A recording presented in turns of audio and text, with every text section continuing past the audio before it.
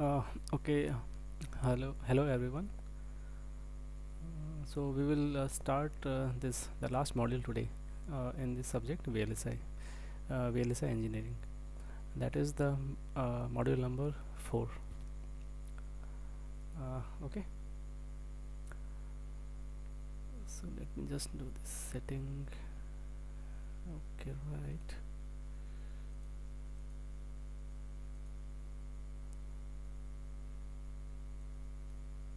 Hmm. Okay.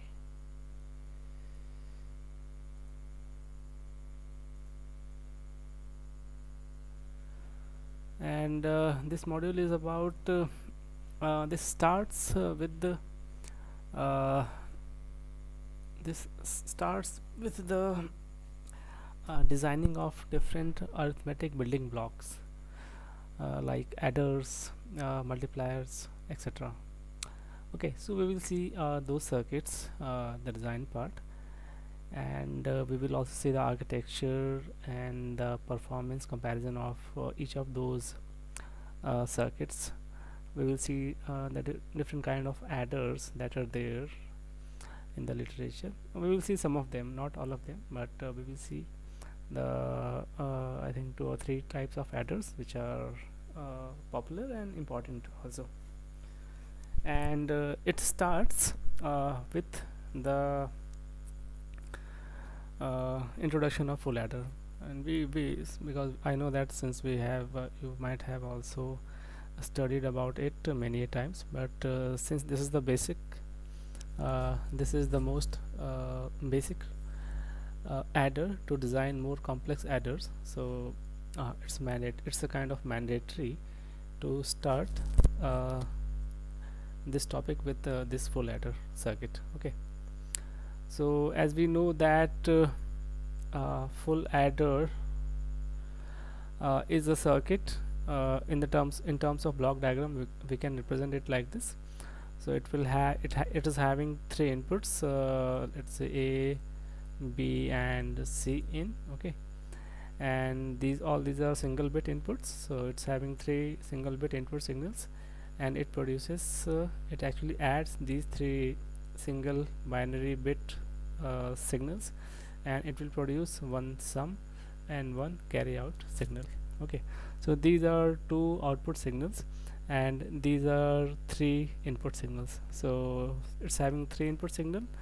This A, let's name them as A, B and Ci. Ci is, let's say that it is the carry input that's coming from the previous stage. Okay, and the outputs are S for sum and C O for carry out. Okay, so these are the inputs. I'm writing with mouse, so the writing will not be that good. Okay, the input are these ones. Okay, and S and C out are the output signals. And so because we are having 3 input signals, so we will have how many combinations in total? We can have a total of 8 combinations starting from 0 0 0. Okay, 0 0 0 to 0 0 1 to 0 1 0 and up to 1 1 1. So basically from 0 0 0 to 7. Okay, so a total of 8 possible combinations might arise at the input of this full adder. Okay, and corresponding to these conditions, these input signal values, the corresponding output S and C out will be produced. So let's say when A, B and C in are 0, all zeros, the sum, that is summation of all 3 bits, is 0, and definitely the carry output that's produced is again 0. Okay, now when A, B and C in are 0 0 1, when you add these 3 bits, the sum becomes 1 here. Okay, and the carry output produced is still 0. Okay, similar is the case here. When A is 0, B is 1 and Ci is 0, sum is again 1 and C out, that is the output carry produced, is again 0. Okay, now the condition changes here. In this case, when A is 0, B is 1 and C in is 1. So basically this is 1, this is 1, 1 plus 1 becomes 2 actually, numerically, and for representing 2 in binary we represent it by 1 0, right? So in this case the sum will become 0 and the carry output becomes 1. And note that the carry output is the carry that's been produced from this addition, and it will propagate to the next stage. Okay, this carry output from this stage will go to the next stage. So these carry output signals are having a higher weightage as compared to the sum signals. Okay, so it is, you do not read it like this 0 and 1. Basically it will be 1 and 0. Okay, and 1 0 in binary is actually equal to 2 in decimal, right? Okay, now so let's go to the next stage. When A is 1, B is 0, say input is 0, again it will produce. When you add these three signals, you will get sum of 1 and carry output is again 0.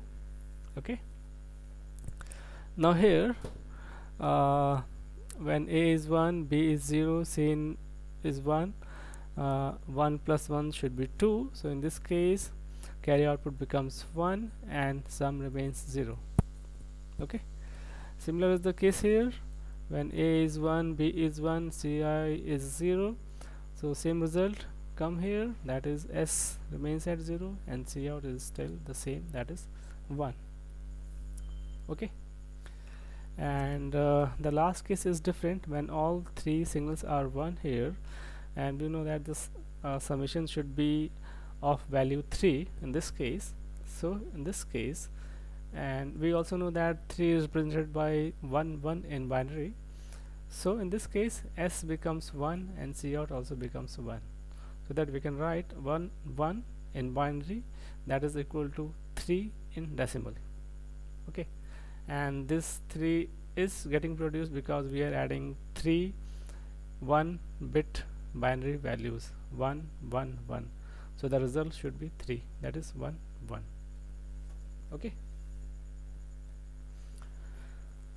so this is the truth table that explains the performance or the operation of this full adder. Okay, that is the relation between the output and input signals, right? And since we are having this truth table, so we can find out the equations for output signals in terms of input signals by using this truth table. Okay, so so when you actually try to find out the equation for S and C naught in terms of A, B and Ci, what do we do? So for min terms, what do we take?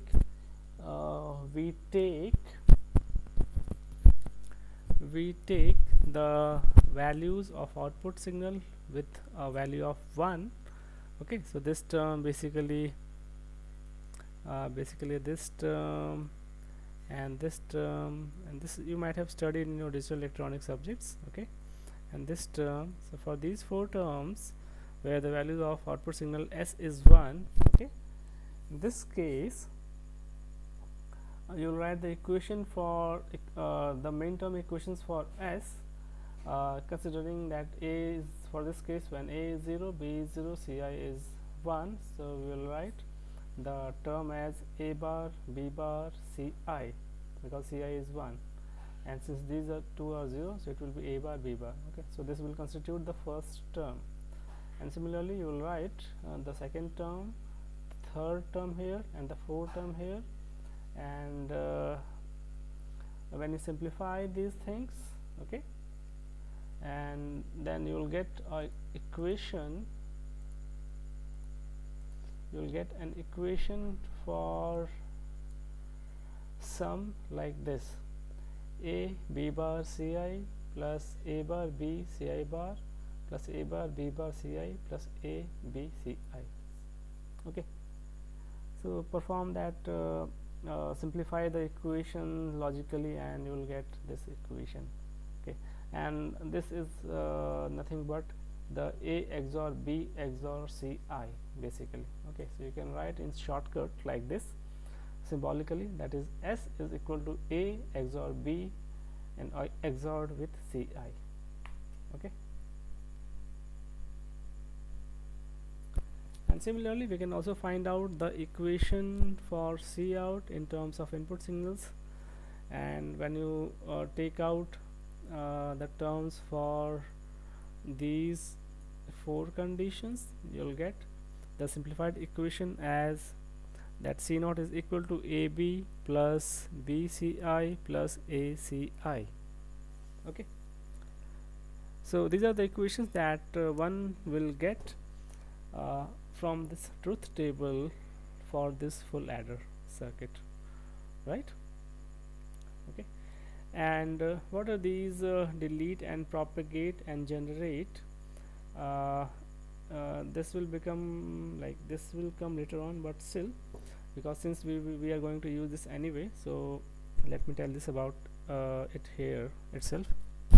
So look at this. This is the status of carry output produced. Okay, that is the C naught, the carry, the status of this C naught. Now look at here.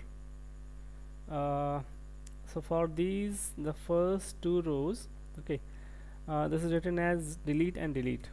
So delete and delete means that irrespective of the value of input signals, that is irrespective of the value of A, B and Ci, okay, the carry out is always remaining 0 in this case.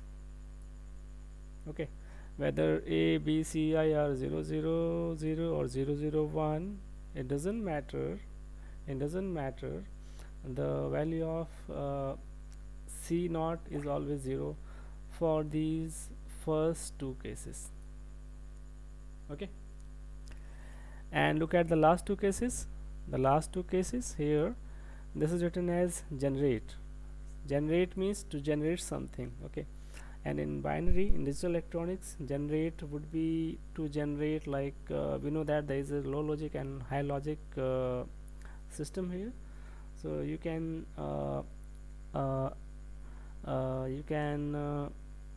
understand it like this, that it is generating, since because it is for deletion, for the delete case it is 0 0, so for the generate case it would be 1 1 here. Okay, so for these two cases, when A, B and Ci, that is are 1 1 0 and 1 1 1, okay, 1 1 1, the value of the C naught remains 1. Okay, that it generates the output signal for these two cases. Okay, now here is the twist point. Here is the twisting point, that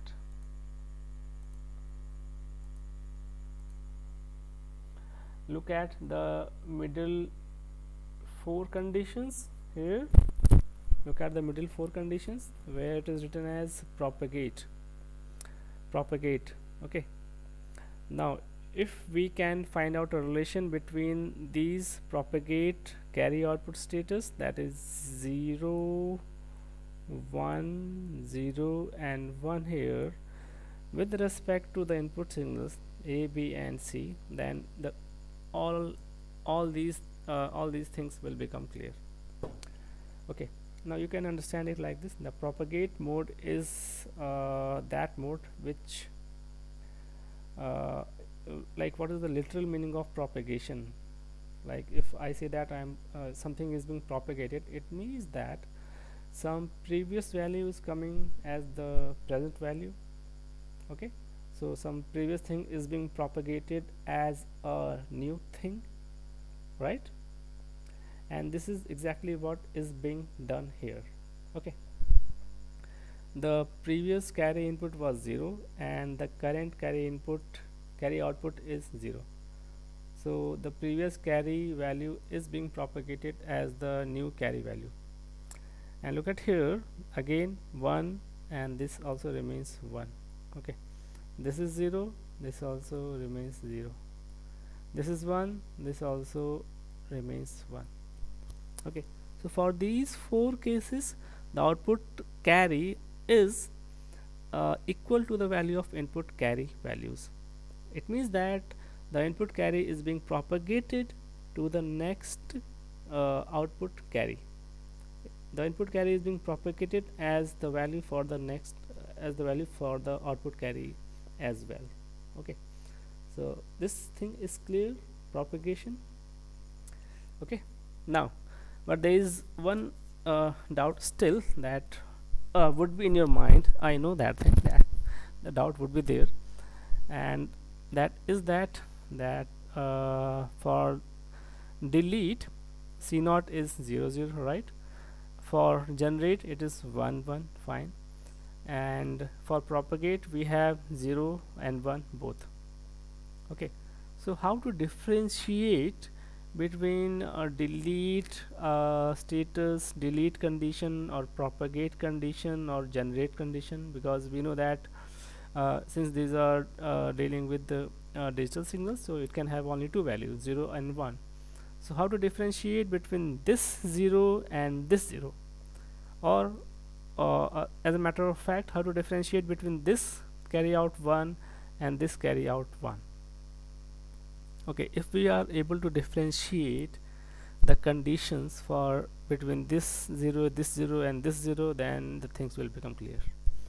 Okay, now we can differentiate this by looking at the value of input signals A and B. So look at here, for the first two rows A and B both are 0, A is 0, B is 0, A is 0, B is 0, and this both are 0 only for these two conditions, these two rows, and it doesn't exist anywhere else. So here is the condition that when A and B both are 0, then in that case C out will be 0 directly. Okay, so this is the first case that will differentiate, that will tell, that will give us the condition for delete carry status, right? And for the generate carry status, the output carry will be generated as 1 only when A and B both are 1. A is 1, B is 1, A is 1, B is 1. Okay, and for any other case A and B both are not equal to 1. They are 1 only for these two rows, the last two rows. So this is also differentiable by looking at the values of A and B. When both are 1 simultaneously, then only the carry output will be equal to 1 1, or the carry status will be a generate, and under this status the value of C out will be 1 and 1. Okay, so we are left with this propagate status. How to differentiate, how to know that it's a propagate? Okay, propagate is fine, the input carry is being propagated to the output carry, but how to mark it, how to recognize that this is the case for propagate? Look at here, A0 B1, A0 B1, A1 B0, A1 B0. So can you mark a pattern here, that when one of the signal is 0 and other signal is 1, that is they are not equal, right? When A is 0, B is 1, when A is 1, B is 0. So when they are not equal, then we understand that this is the case of a carry propagate status, and the input carry is just being forwarded to the output carry port. Okay, so we got the condition that how to recognize it as a delete state carry status, or a propagate carry status, or a generate carry status. Okay, so keep this thing in mind, keep these points in mind. Okay, then because it will be useful for the next coming slides. Okay, now this is complementary status CMOS full adder. Okay, and for this thing keep in mind these equations. The equation for S was A XOR B XOR C, that is this equation. We have 4 terms, okay, 4 AND terms, 1 2 3 and 4, and we need 1 2 3 OR. This plus denotes OR gates, so we need 3 OR gates, okay, for S, right? So look at here. If we can see, this sum is coming here, right? But before that I think we can focus on this C out, that is the carry output. Okay, so we will come to this later on. Now this carry output, this is an inverter, okay, so this is just inverting the signal coming at its output, right? So it means that this is C out is equal to X bar, okay, C out is actually equal to X bar, because this is an inverter, right? So if we can know the value of X bar, if we can know the expression for X bar, then we can find out that whether this C naught is correct or not. Okay, now look at here that this is the pull-up network, the upper one comprising of PMOS network, PMOS transistors, and the lower one is the pull-down network. Okay, this is the pull-down network. If you remember this thing from the CMOS, and this is pull-up network. Okay, and remember, try to remember one thing, that whenever you try to construct a circuit by using CMOS technology, the resulting output is inherently inverted in nature. Okay, the whatever output you get directly from this this common point between pull-up network and pull-down network, this value is always coming in inverted form. Okay, so you will have to use one extra inverter to get the non-inverted output signal. Okay, now this output X is taken from here, and this A and B are in series, so this is like A dot B. Okay, now here A and B are in parallel. Okay, so this is A plus B, A or B, and they are getting multiplied by this C. So this A plus B, which is coming from this block. Okay, now this is in series with this CI. So in series means they are multiplied, that is ANDed. So this A plus B dot CI, and this whole block is in parallel with this block. Okay, so this whole equation would be ORed with the result of this branch, and in this branch we have A and B in series, so they should be ANDed, A dot B, and when we expand this we get ACI ORed with BCI ORed with A B. Okay, and this is the equation, and X would be the bar, that is the inverted form of this whole value. Okay, and when you look at this equation, that is expression, that is AC plus BC plus AB, this is nothing but the expression for carry output. Okay, so this X is actually equal to C naught bar. Okay, so when it is passed through a simple inverter, you will get you get again one more inversion, and you get as C naught value. So here this is actually equal to C naught bar. It passes through an inverter and becomes C naught here. That is output carry. Okay, is it this is clear? And similarly, I leave this thing as a homework for you to verify this particular network, okay, and see whether you are getting the same expression, whether you are getting the expression for sum here correctly or not. Remember, this is again an inverter, this is again an inverter, okay, and here you are getting S bar, and this is being inverted here to get S, okay. So you just have to need to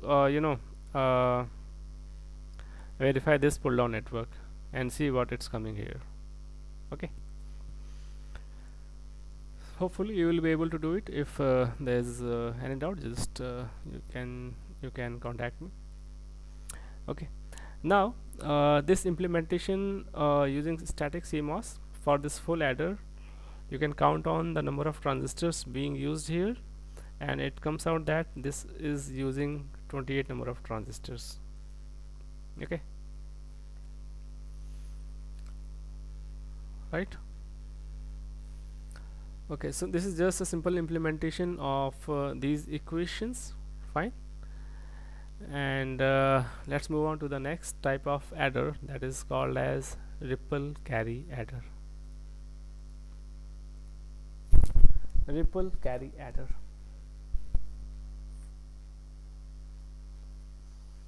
Okay, as the name suggests, ripple carry adder. Ripple carry, that is, the carry is some sort of rippled through the adder. Rippling means it's passing through stages, from one stage to the next stage to the next stage to the next stage. And you can see that if this is the first stage, let's say this is FA0, this is FA1, this is FA2, and this is FA3, okay.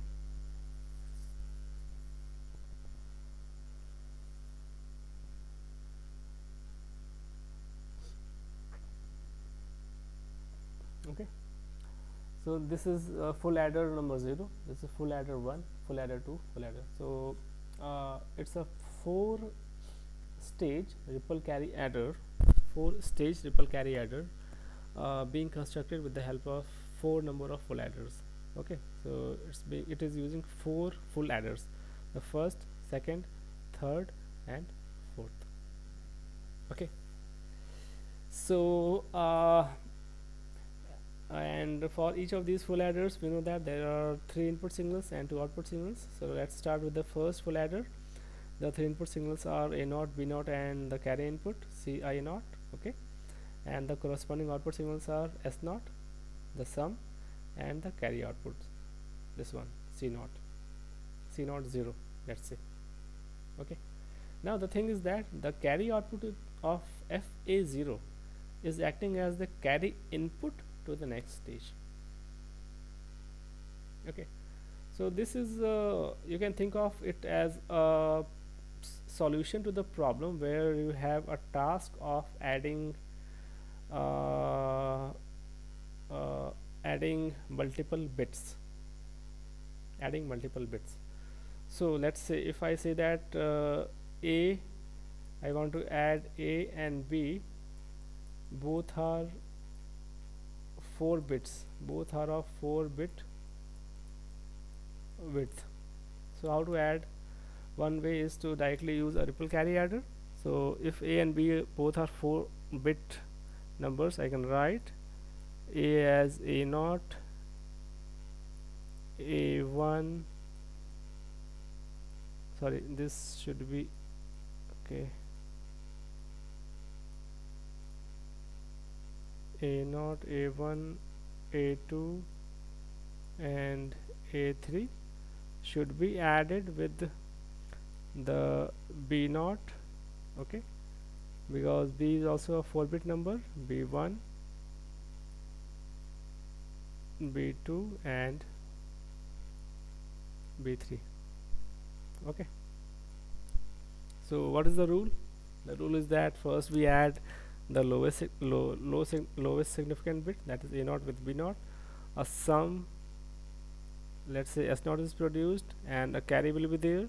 The carry can be a 0 or 1. So whatever is the carry, that carry is being propagated to the next stage, and this carry is nothing but actually this C0 CO0, that is CO0. Okay. And also in the very beginning, when you are adding A0 with B0, we can assume that there might be a carry input coming from the previous stage. Okay, so you can write like this: the carry input, that is CI0. Now this can be a 0 or 1 depending on the value of carry input coming from the previous stage. Okay, so if there is a task of adding two numbers which are multiple bit width, multiple bit wide, then how to do that? A single full adder would be insufficient, right? So in that case, you will have to construct some sort of circuit which is capable of adding multi operand with multi-bit width. Okay, so one example of such kind of adder is a ripple carry adder. It's a straightforward adder. So we need to add A0 with B0. So A0 B0 is coming here with the carry input. Okay, the carry output of this stage is going to the next carry next stage. So this carry output is going to the next stage as carry input, and here we need to add A1 with B1, A1 with B1. So A1 is coming here and B1 is coming here, right? And the carry output of this is acting as the carry input to the next stage, and the next stage we will feed A2 with B2, and the carry output of this stage will again act as the carry input to the next stage. And here is the case when A3 and B3 are coming. A3 and B3 are coming along with the carry output from the previous stage.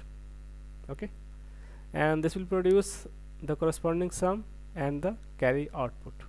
Okay, so this is the final carry output that is being produced. Okay, and I can write here that here this stage will produce S1, this stage will produce S2, this stage, sorry, this should be 2. By mistake it is written as 3. Okay, this one. Okay, this stage will produce S2, this stage will produce S3 along with the carry output. The carry output is C0 3, that is this carry output. So this carry output is the final carry output of this whole adder. Okay, and we can see very clearly that the carries produced are getting rippled between stages, from the FA0 stage to FA1 stage, from FA1 stage to FA2 stage, and so on.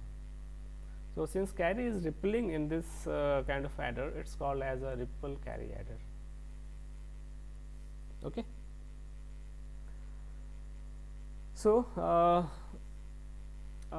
it's an adder which is capable of adding multiple width numbers. Okay, but the operation is such that one stage depends on the carry input coming from the previous stage.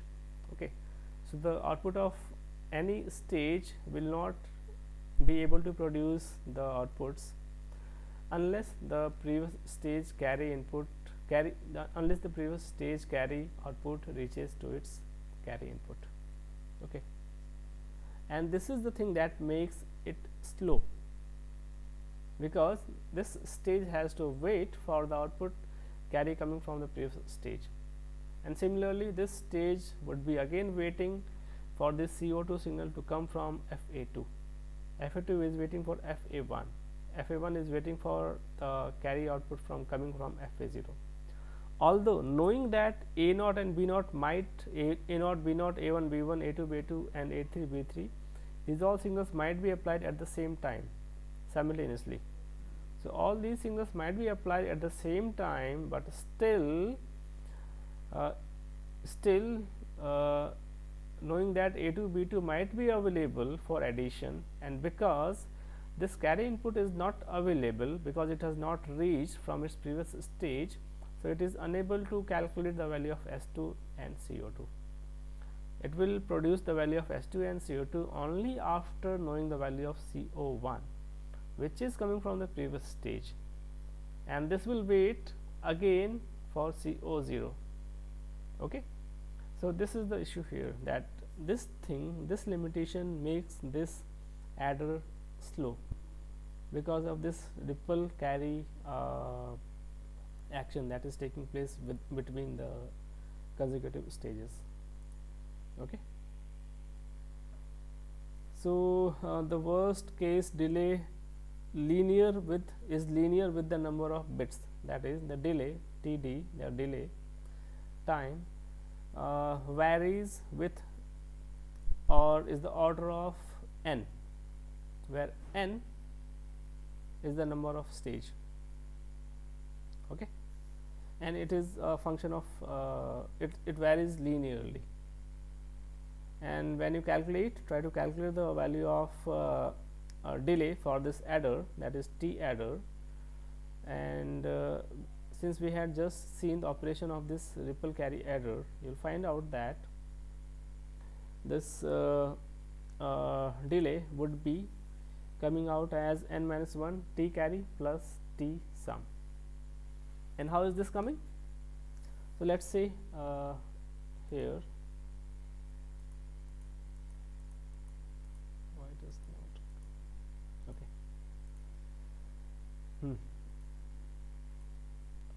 Let us assume that since here n is equal to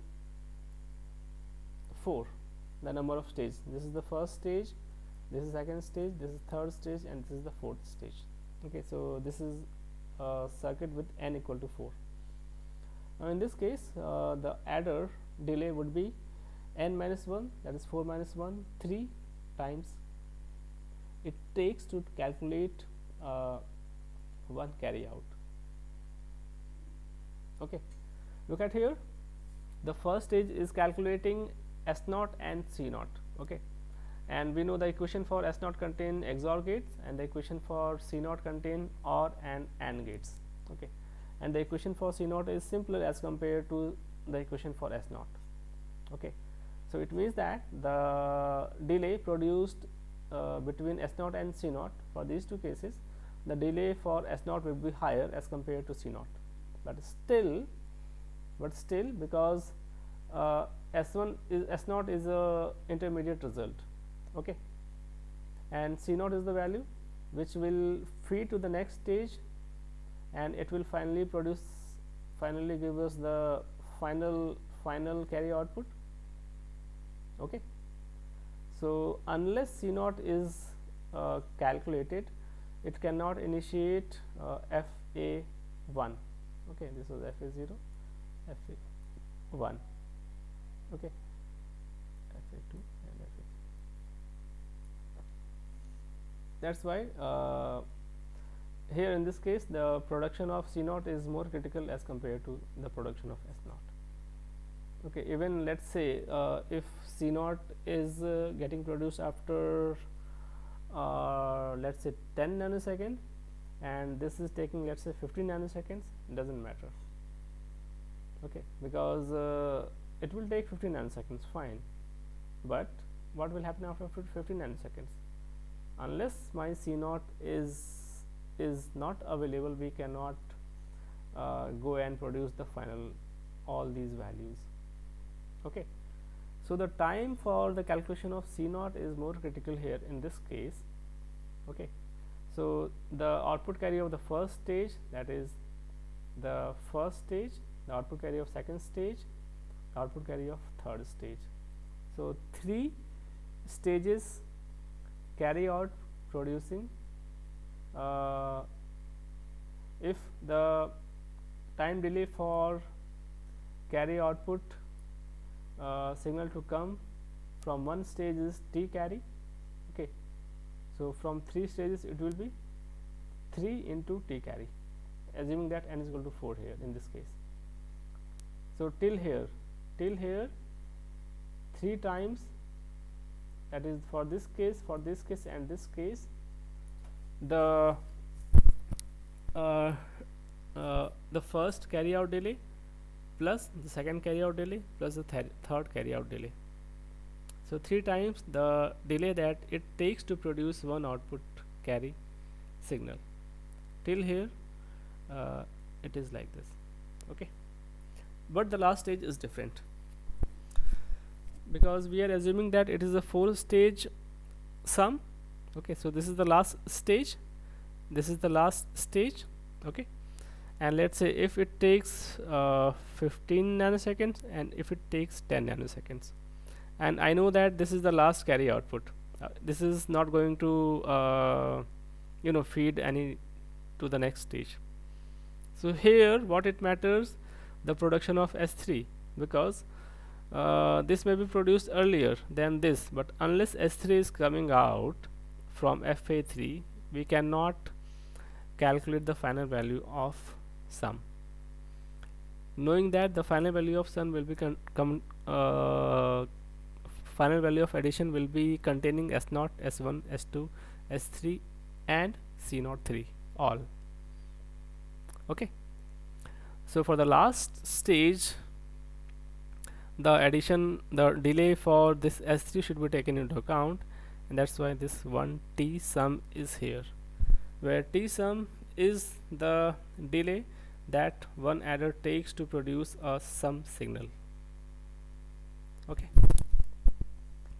so the delay for this adder can be calculated in this fashion. Okay, and it can be very well extended to more number of stages. Okay,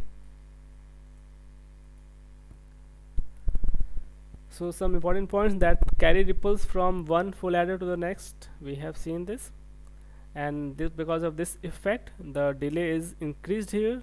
So this fact increases the delay value, and it is actually a slow process, because the things have to, the successive stages have to wait for the carry from the previous stages to reach, and then it slows the process.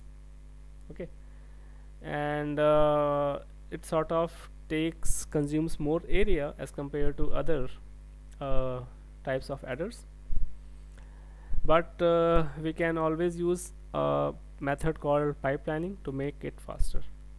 But again, when we pipeline a circuit, that means that some extra logic in the form of buffers have to be inserted in the circuit, within the circuit, and that makes it even more area consumable circuit. The area consumed increases, although the throughput may be increased, or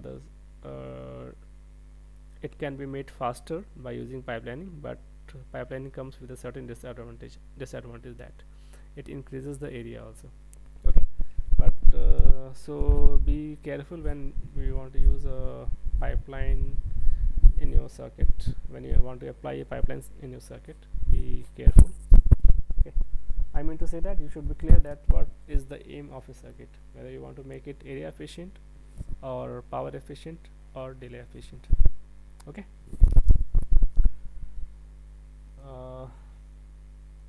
okay, so this is the thing here for ripple carry adder, and then we will see the next type of adder called as the carry look ahead adder. Okay, and we will see this thing in the next class. We will see this thing in the next lecture.